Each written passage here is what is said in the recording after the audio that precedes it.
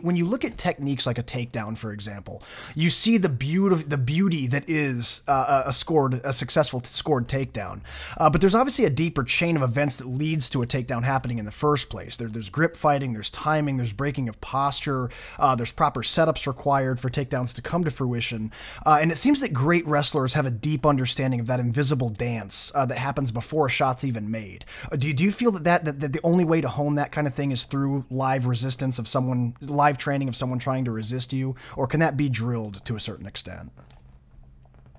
You learn by drilling.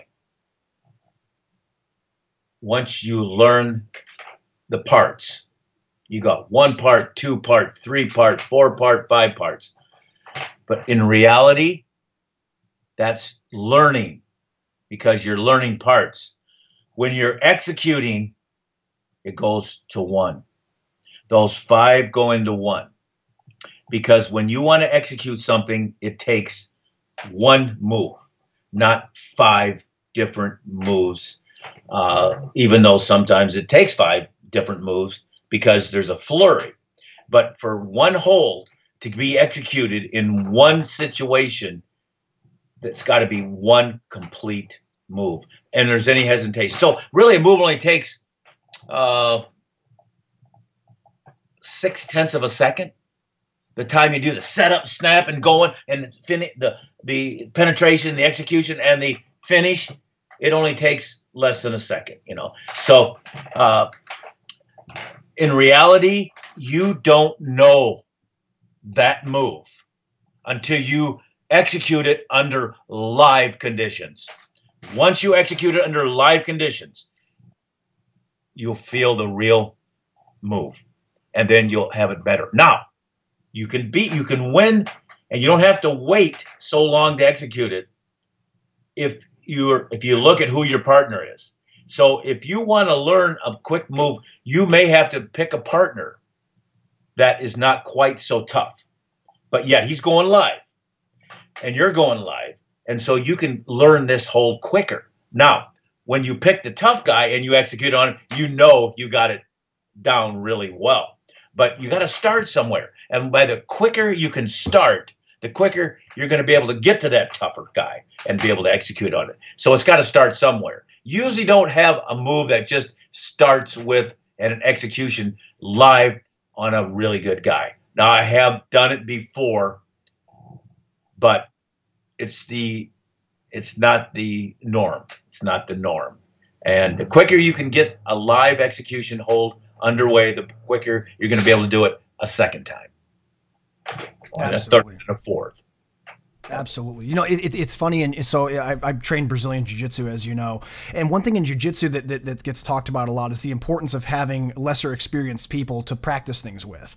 And that's something that you just emphasized really well. I think that if you try to beat your head against the wall trying to take down a D1 guy when you're in high school and develop a skill against him, you're probably going to hit a brick wall most of the time, and you didn't really learn anything except the fact that, wow, that guy's really good and I got a long way to go. So I love the fact that you said that it's important to have people at various levels that you can work things with, and eventually once you get the parts all together, you can start applying it to people at higher and higher levels until you really get to a good level. So that's a great point you made. It's important to have those people.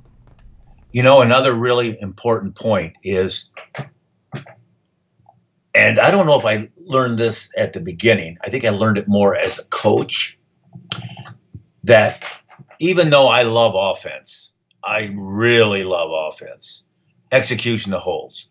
And that was the nature of the game. That was the nature of the game. To teach wrestling, to do offense, you usually have to be aggressive. Or you wait for the other guy to move. And you might be waiting there forever. So one of the most important things to learn, this is really important, is your defense. Even though you don't want to be known for a defensive guy because you want to score on your offense, no, that's what you want to be. That scares the daylights out of people. Because if you're known as just a defensive guy, you don't have to do anything on the other guy, because then you're not going to score. But that defense is one of the first things you learn. So like on takedowns, you learn how to keep a guy from getting into your legs. Now, if he gets into your legs, that's a whole different story. But you don't want to let him in on your legs, okay? Because you don't want to give him anything. You don't want to give him anything. But if you do give him something, you better know what to do.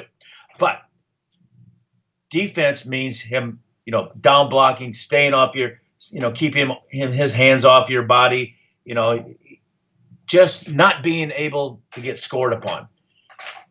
And if you take a look at the rules of our sport, once you develop that defense and all you have to worry about is offense, then you're well on your way on your feet.